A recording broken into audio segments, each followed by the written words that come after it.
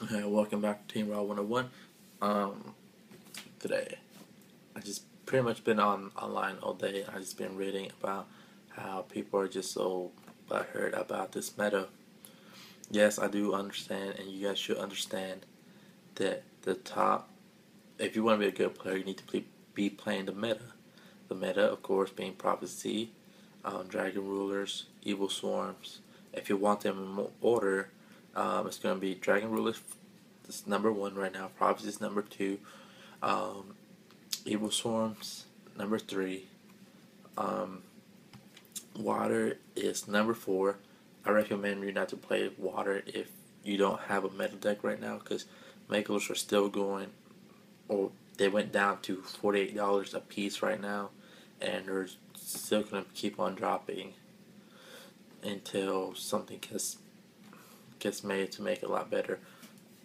My personal opinion right now, I think the number five deck right now in the meta that a lot of people will disagree with me right now is Madoshas. Madoshas will actually probably go up to tier 3. This is what I believe. Just because Madoshas has so many different combos that you can do, and people just don't really know how great it is. I think some guy got second, and then there's another guy I was reading that he got first with Madoshas. Um, but yeah, if you pretty much want to win this game, you have to play the meta. Dragon Rulers, of course, is common build. 3 adults, 2 babies. You banish 2 dragon to special summon adult dragons. Usually there'll be a baby and adult, so the adult gets their effect to search for another elemental dragon type monster, while you still have that seven star dragon, and you pretty much get to discard 2 dragons. One has to be a baby who special summon their element adult dragons, but it can't attack. So you pretty much exceed for a Big Eye or Dracosack. Pretty easy combo to beat Iron Wall, Kaiko, Micro, Soul Drain. There's so many different cards out there to beat Dragon Rulers. Um, Prophecies. Sadly, I have not really played that many Prophecies. The only thing I have always been playing is Dragon Rulers and Evil Storm Dragon Rulers, Evil Storm Dragon Rulers, Evil Storm Dragon Rulers, Evil Storms. Pretty much that's every time I go to a tournament, that's my lineup. Um, Pretty much Prophecies are pretty expensive, but not as expensive as people are thinking, because a lot of cards keep dropping. Priestess went low, not as low as Megalo did, but still, people don't play 3 priestesses anymore. Two people just run 2 priestesses or none. The guy who got second on nationals ran no priestesses. Pretty much ran 3 Kaikos, and I can't remember the other card on top of my head. It pretty much stops you and your opponent to special summoning 29 spell cards. A couple ways that I always beat it on Spell Canceller. I used to play Frost, and I always beat it with that. Beasts, 6 a.m. have easy wins with spell books. Just something I can't think of on top of my head, but yeah, several ways to be spell books. So you guys don't have to be sweating. You see your opponent playing this deck when you're going to a tournament. Just know there's way to beat it. Just have your side deck prepared for these matchups. Evil Swarms. Evil Swarms, I love playing Evil Swarms. I don't think they're that amazing. Well, it depends on their matchup. If they go first on Ophion, if you're going against a Spellbook or Dragons, they're pretty much needs to start doing some combos to get rid of it. But yeah, but like I said, Madoshas, we don't special summon high level monsters, so he's pretty much not that to worry about with Madoshas playing Evil Swarms. It's their back row, because so far that's the only meta deck out there that's playing trap cards.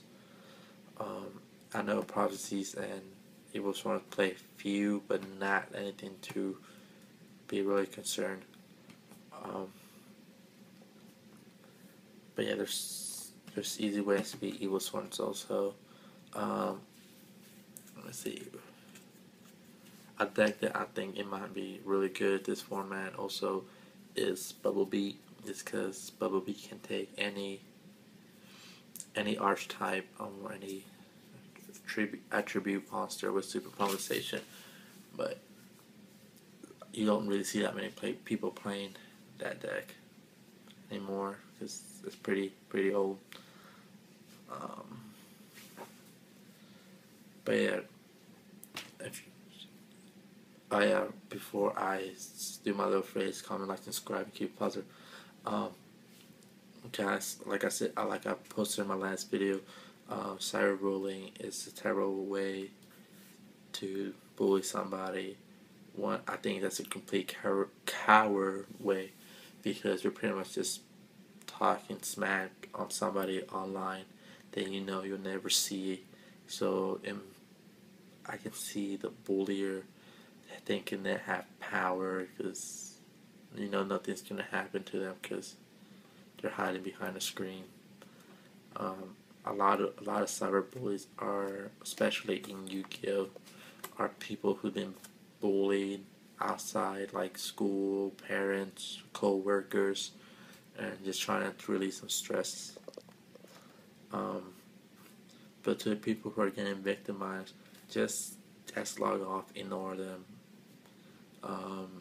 The more you react, the more power they get. Like that guy Dalton from last night, reason he was just doing this because for once in his life he was getting people were paying attention to him, so he was just embracing it and trying to get as much out of it as he can. But yeah, cyberbullying is terrible. A lot of people get hurt. I see a lot of people committed suicide because of that. What's her name? Amanda Todd, who committed suicide for being a little, sending pictures of her exposing herself to a creep and cyberbullying her. So just guys think about that. But yeah, back on Yu-Gi-Oh. Comment, like, subscribe, and keep it positive, and comment below about what deck you use that's anti-meta and what cards you side in to stop the meta and it helps with your deck. Because so many cards out there that they can stop meta, but it's better if it works for your deck. So just remember to comment below and go tell your friends about Team Raw 101s and subscribe to me, please. We really need support. And why you should subscribe, I know I'm just rambling on right now, but why you should subscribe, because I'm still going to do giveaways, and they're not going to be cheap giveaways. They're going to be probably $40 and plus giveaways. Right now I'm unemployed, so pray for me to get a job soon, so I can start doing giveaways. Yeah, hopefully I have a job before the number 100 set comes out, and I have enough money to buy 2 boxes, one for me and one for you guys. So remember, comment, like, subscribe, and keep it positive. Stop the cyberbullying.